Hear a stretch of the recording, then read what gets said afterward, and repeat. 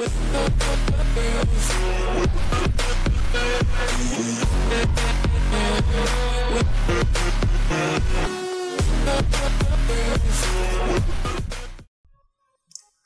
of all, I want to say thank you for being patient with me while I take the time to get these videos out to me in a different little setup right now. So that's why this is coming out so many days after the first video.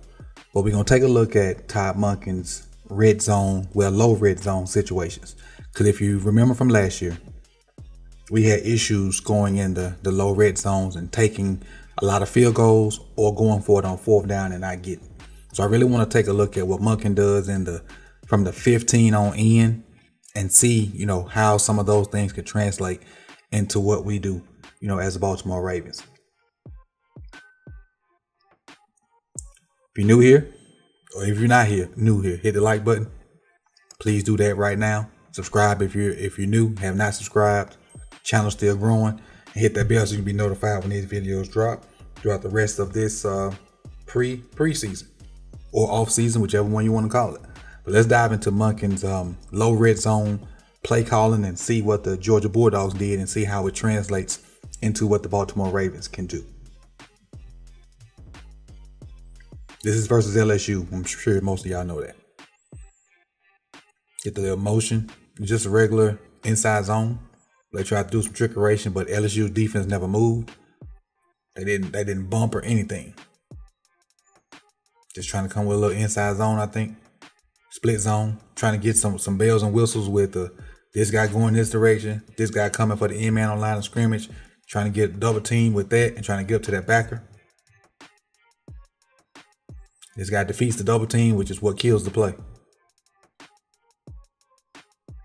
And again, let's see who loses the double team. That's the center and the left guard. We don't know who this is going to be for the Ravens right now, but we do know this is going to be Linderbaum.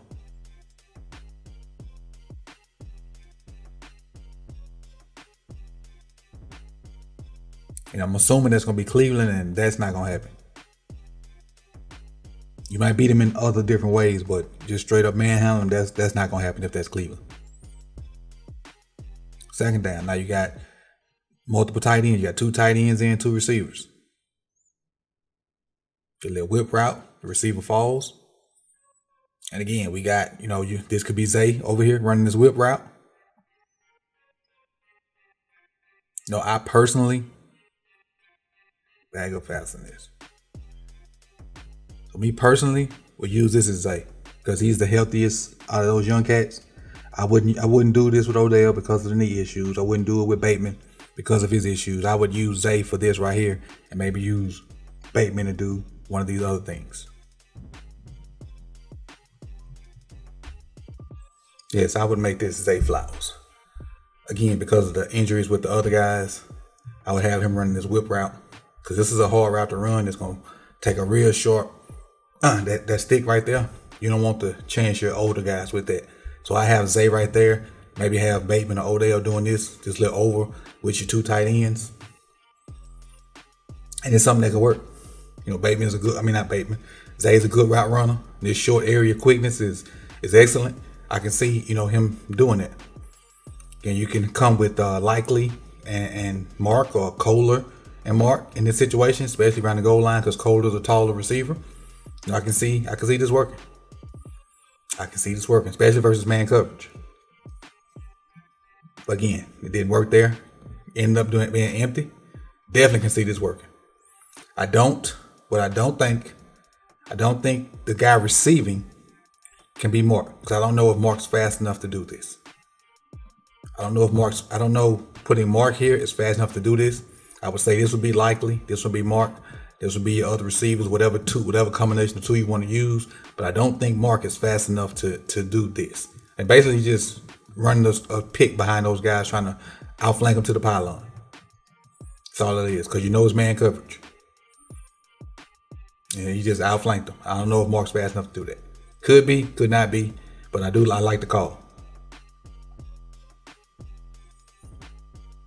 So next series.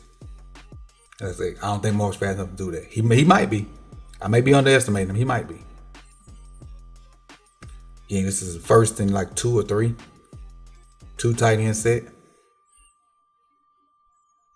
Just a little power run. Well, not the actual play power, but like a physical power run, not the actual play power.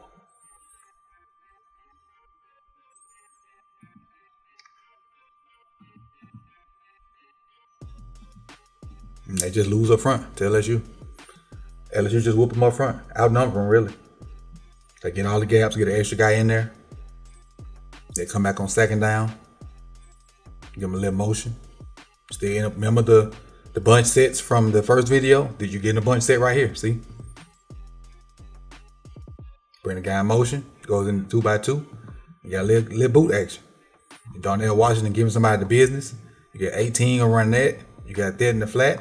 And if I'm not mistaken, Darnell's going to get that and then going to delay and come right to this open spot, I think. Yep, see, look. And but he beat Darnell there though. But you see both of them. Darnell trying to hit that open spot. He trying to hit that open spot while they widen everybody else out. I like it. It looks even better from the end zone view. It looks even better from the end zone view. Get your gritty on, buddy. Get your gritty on. I like the design. Because this play, you're thinking, like the defense is trying to cover the flats and as wide as fast as possible. And you hit him right up underneath it. You hit him right up under, look at him coming. Here he is right here. And if he's covered, then you got Darnell sitting, trying to get in that open spot too. Both of them trying to work that same open spot. Stetson Bennett knows it. He's already looking for it. Easy as pie. Easy as pie. Because look how many defenders try to get wide. Look how fast they try to get wide. Let's see how fast I can go back. See how wide they are? 1, 2, 3, 4. Because you normally like the play before, where they tried to beat them to the pylon. So they're trying to prevent that now. That's why they so wide. Now you hit them with a counter and you come back underneath them. That's all this is, a counter to the last play. A counter to the last attempt that you scored on. It's counter punching.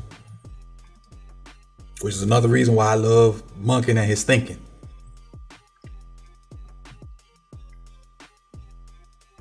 Next series in the red zone versus LSU. Just simple. Inside zone or duo, right up the middle. Got your 2 tight end set, basically an A set with the second tight end and an H position. And you run the inside zone. That's all it is. The inside zone. Let the back be a back. Let him pick the right gap. See it blocked and hit it. That simple. And keep in mind, you got an X factor. See how number 3 coming off this edge and gonna try to come down? Remember, this is Lamar Jackson. So he gonna be able to just fly down like that. He gonna have to respect this right here. You gonna have to stay wide and respect it. If not, Lamar pulling and hit it. You gotta use your imagination when watching these now, because we're trying to project Ravens players into these Georgia bodies. Let's go to the next possession. This is the James Prochet special. The James Prochet special, even though he may not be on the team. This was for 2 points. This was a 2-point conversion. This is the James Prochet special. The reverse pass.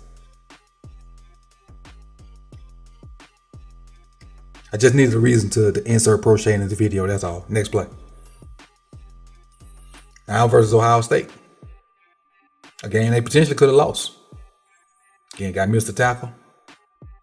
And I think this is just inside zone. Maybe it's outside zone. Let's see. Oh, he got in. Forced his way in. You get the 2 tight end set.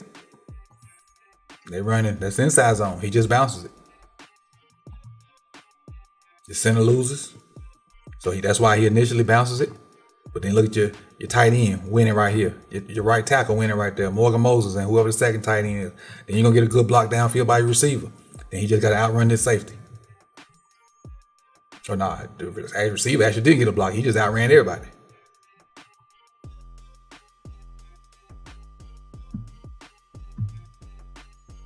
Nothing wrong with that. Just find a way to get in. JK can do that. We all know he can. And what he did was he realized he couldn't beat that dude to the corner. And he decided to just like almost stick my foot in the ground and get up in there. And with JK, 100% on his legs, he might can beat that guy to the corner. But if not, we know he can maneuver and get shifty and make guys miss. We do know that. Next possession. Red zone possession, that is. Toss. And what I want you to realize about this, look at 59, the left tackle. He don't really touch nobody, but think about this as Stanley. Stanley got great feet in open space. Great feet in open space. Just think about this as Ryan Stanley.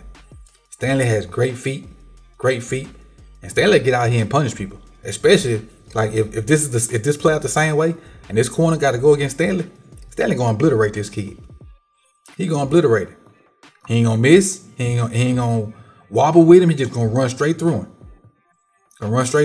He ain't gonna toy with him. 10 gonna be erased. Because Stanley got a lot better feet than 59. And a lot more dog in him. But look, they come back the very next play. They saw something they liked.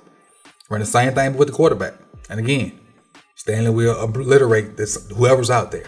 Especially if they get in up with like a nickel or a corner or a safety. Stanley's going to destroy that person. But again, Monken saw something that he liked and basically came back with the same play with the quarterback. And again, if Stetson Bennett can do this, we all know 8 can do this. If Stetson Bennett can do this, we know for a fact 8 can do this. Hell, if Stetson Bennett can do this, I might can do this. That might be stretching it a little bit, but still, you get the point. Next drive versus Georgia. They're on the 8. Got your 2 tight ends set. 84 is a receiver, not a tight end. Get your toss over there again. You're just letting your back be a back. You got quality O-line. You outflanking them because they didn't really move. Only person moved. 22 started here. He bounced out. That's it. So now you got numbers. You can go down block. You can go down block. He can get up there. And if you, I don't know if you're pulling anybody, but you outflanking people. Oh, and see, he goes back in the box when he come in motion. Even more so, you outflanking him now. Look at that. Down block right there. He gonna work up there. Now it should be, ideally you'll get one-on-one with 12 versus the running back. Ideally. That's what you get. This, I don't know where he came from backside, but positive play. I like it.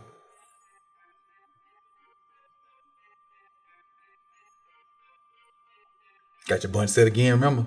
They love that bunch set. Fake reverse. Now this is the drive that they did not score on. Again, I put the good and the bad in there. Because of this play, this native play, they did not score on this drive. They faked the reverse and, try a little screen with it. Didn't work. All plays don't work. They happen. They trial and error. Whether it be user error or whether it be the defense, sometimes they don't work. Sometimes be bad schematic. Sometimes just be wrong play, wrong time.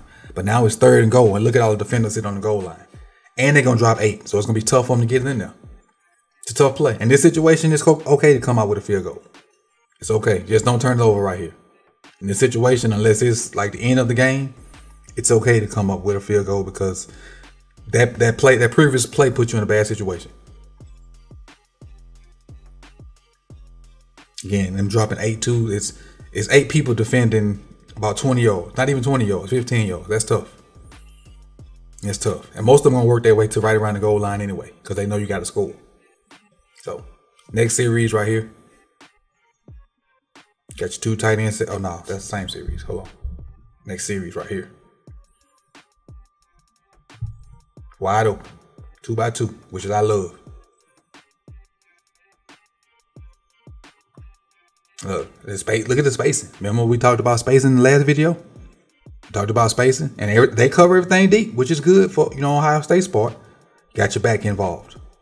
Got your back involved and gonna get you 5 yards. But look at the spacing. You got a guy here, there, and there. Your spacing is good. You get 5 from your running back. Now you're looking at 2nd and 5. 2nd and 5 from the 10-yard line. You'll take that. Entire playbook, your entire red zone playbook is open. Your bunch set again. They love a bunch. You get the motion, which we saw a lot of that in the last video. The inverted smash, which I love.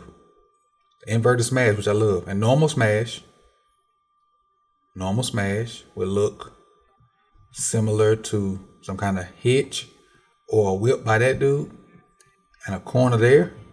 But what they do is, if I'm not mistaken, he runs out, he runs the end and runs the corner. If I'm not mistaken, that's what happens. Let's see. Yep, he runs the slot guy runs the sit down, the short part of it. He runs the corner part of it. Stetson Bennett hits him on time. On time. The inverted smash. Simple concept, basic football, but giving a different look. I love it. I love it. Zay, Bateman, Odell, Mark Likely. I love it. Any of that combination of those two can run that. Any combination. And that's, you know, kind of what you're going to get out of Monken and his low red zone stuff. You know, I could pick two good defenses, LSU and Ohio State, to see what he did versus the low, you know, in the low red zone, and I'm impressed with it. Hopefully we won't have to kick as many field goals, and will we have to kick some field goals? Yeah. Because some of the defenses in the NFL will be better than, you know, what we see here. But the personnel, I think, as a whole is better for us, even if it's just at the quarterback position. Because some of those situations where he'll call plays and the defense may cover it, Lamar get us out of those situations. So I'm content with what I think we'll see in the low red zone play calling from Todd Monken. And again, I'm a big fan of Monken anyway, so I'm excited to see what he does with the personnel. And looks like Lamar's there learning the playbook, and a lot of people, you know, and I'm thinking on soapbox for a minute. A lot of people complaining and bitching about these guys not being at OTAs. Y'all act like these people not working. Y'all act like Zoom calls and technology don't work. You don't have, if it's not mandatory, you don't have to be in the same space. You don't have to be. You don't have to be. Enjoy your life away from work. And that way when you come to work, it's about work. I mean, Odell got a newborn. Let him spend that time and bond with his baby. Sheesh. Let them people live, man. It ain't football, you know. It ain't football. Odell's toward the end of his career. He got a newborn. I don't know if him and Lolo married or whatnot, but let them enjoy that baby, man. And it ain't like he ain't working. You know he working. He just ain't working with the team. But I bet he got his iPad. I bet if he got questions about plays, I bet when that mandatory minicamp come there, I bet he know what he doing. I bet that. And then the only person that can comment on, like, I saw a video about to my winners and losers of OTAs. The only people I'm gonna respect that talk about winners and losers of OTAs are the people that can watch them practices. That's Kyle Barber. That's Jameson. That's Zarebrek. That's Jonas. Everybody. If you did not watch, if you did not have a media pass to watch them open practices, I don't care what you say is not valid. As far as winners and losers of OTAs. And is that a shot at somebody? Yeah. Well, not nobody that I've been on YouTube with, but it's definitely a shot at somebody or something or some group. But not nobody you never seen me on a video with. So, peace, y'all.